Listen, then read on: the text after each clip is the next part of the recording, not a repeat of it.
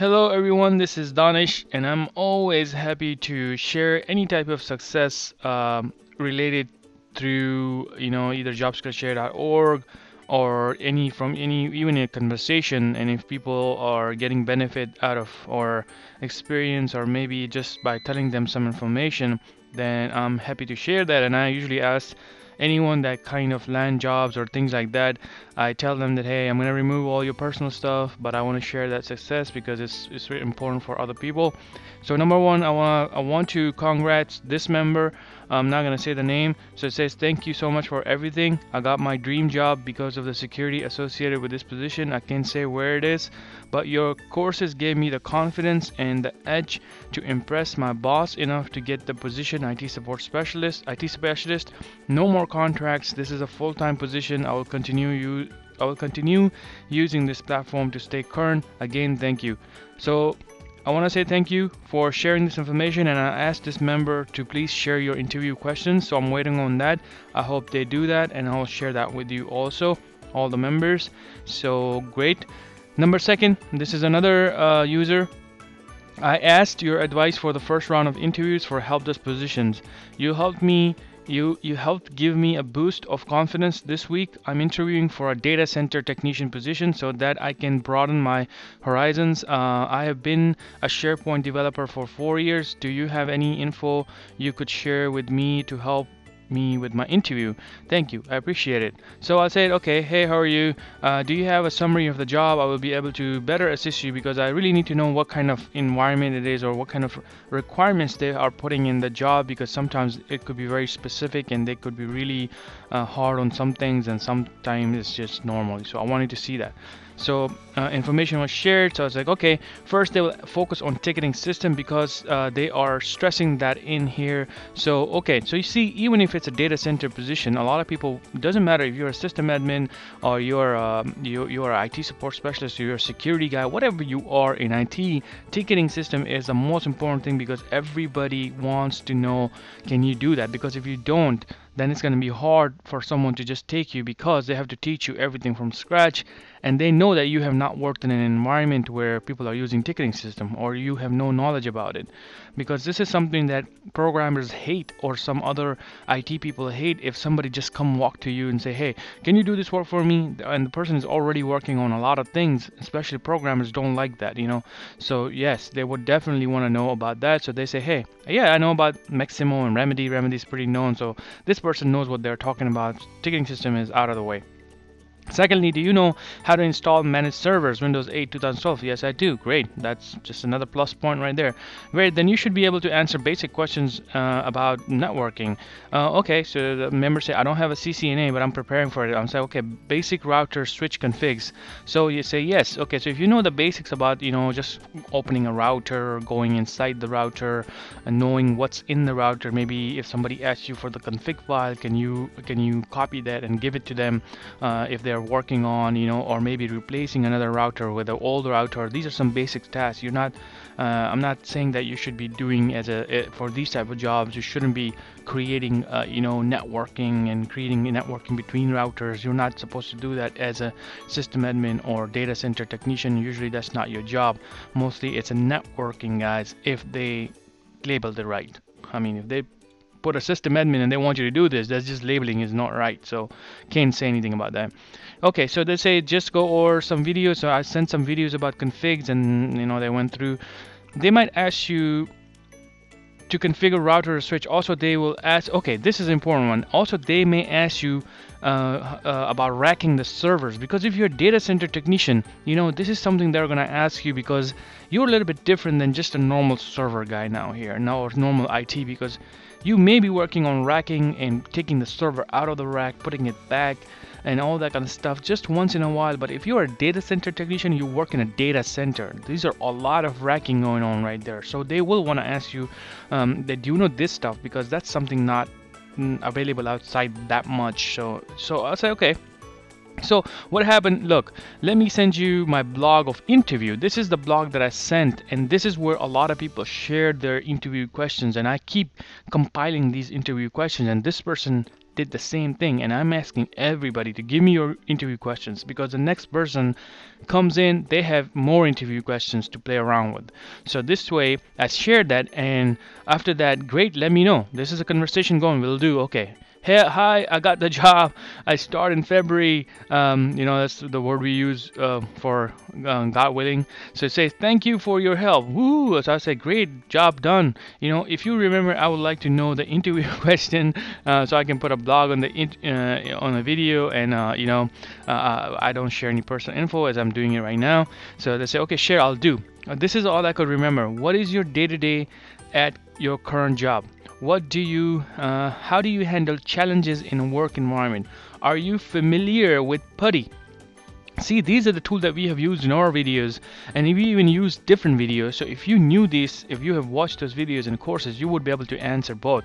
I can use PuTTY, and I can use another Xterm or whatever tool that you have used. So this way you can start the conversation like an IT person. So this person say, hey, okay, this person knows about PuTTY. This guy or girl probably knows something. Running commands, basic stuff. Do you know how to run a command? Are you familiar with RAID 1510? Now this is a little bit advanced for somebody who wants to become a server admin. A lot of help desk guys will not know this, because you don't deal with rating and stuff like that unless you work for a server help desk. That's a different story.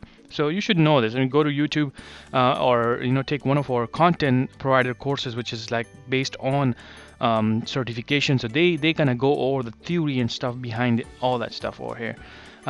What's one resource you would accept to use if you have any issues? As said, a coworker, and see, yes. Okay, so coworker will be the first person you would ask, if you have any issues. What is VPN? We have a full video on that. I mean, VPNs keep coming again and again. I have so many testimonials that I've shared. VPN is very important right here, okay?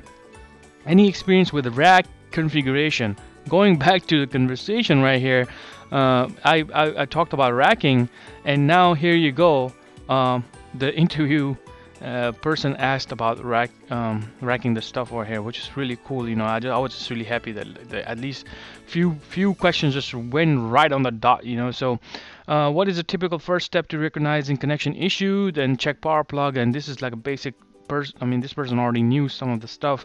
So and if you don't know these type of basic questions, then you have to go back to our courses, take IT fundamental course, because that is where you're going to learn this stuff, like basics. Basic as in like, what's the process of troubleshooting? What is this? What is that? What is the theory behind this? All that. And then when you need to learn about, when you are able to answer questions related to technical stuff, like using tools in your interview, then that's going to be PuTTY, the things that we have done in help desk courses, and that's going to really, really help. But this conversation went a little bit different, and this is where I'm going to tell you something very strange. Okay, awesome. This is great info, and when I was talking about it, right? So just an update. A couple of days ago, I got a call from the hiring manager, and he said I may be a little bit too qualified for the data tech position, and instead offer me a network engineer position. We went over the role requirements, and I had an informal interview yesterday. Today, they sent me an official offer to the role. Okay, and this person is saying this is unauthorized, but I'm glad that it was brought up to me. Confidence during the interview was really important. Confidence during the interview is really important. When I answer my interview questions, I try to come across genuine and assuring with my answer. I mean, I'm probably not pronouncing this right. This is what the hiring manager said stuck out of him. Guys, one of the things, or anyone that's watching my videos, one of the things that I want to tell you something very clear, as I mentioned this so many times, there's nothing in IT that can stop you from jumping like crazy. Okay, so many people can spend 6 years in a help desk, and they will be doing the same thing, same cycle, same process every single day, and because of the confidence, because they're not taking that step, they will be doing that in the next 12 years, and they still won't be able to move up. So you will have to have this confidence, because here things are proving again and again. Somebody's jumping 30,000. I mean, I made another testimonial right before this one. 30,000 in just 1 year, in just 6 months. 30K jump is a big jump. And here you see in just a day or two, a whole title is being changed. Even they know that this person is not, not came for this. They don't even have a clue about this, but they're saying that maybe this person is overqualified because this person can actually take care of the network engineer position, which is kind of maybe for them it's more important. And this person, because of the confidence, because of the things that they have said in the interview, seems to be a learning person. They can learn this. So this is why I said IT is so unpredictable that you can go in there. You don't have to come up with this mentality that I have to spend 10 years, 2 years, 3 years, 4 years to get to one title. It is always an opportunity in there because there's so much is going on in IT, and there's no pathway set for you to that. You have to spend 2 years to become a system admin. You have to spend 5 years to become a network engineer. Here's a perfect example for you. And again, it's gonna come to one thing, two things. You're gonna either watch this video and say, you know what, I don't believe this. My friend told me this and I'm not gonna believe this. Or you're gonna be like, wow, things are happening over here. I'm gonna give it a try and I'm gonna land my jobs and give my resume to a lot of people right there, and at the interview when they offer me, if they have any other things open, I may be able to jump even more. So think about that. This is reality. People are living the reality right now, and you could be one of these people. Thank you so much, and I hope this video gives you some type of confidence. What I will do is I'll make a copy of these questions also, and I'll put it on our library for questions. Like, if you go to the help desk entry level to specialist position course. I don't know why I'm messing up words today. For some reason I'm just messing up. Okay, so you just go to the course, and then here you'll click on IT career related questions. You'll click on this link, and in here you will see the bank of questions from our successful interviews, from our people that are coming back and giving back to the community. They came in and shared all of this, and I'm going to add all these other questions over here, and hopefully the other person will also send their questions and we'll add it over here. Thank you.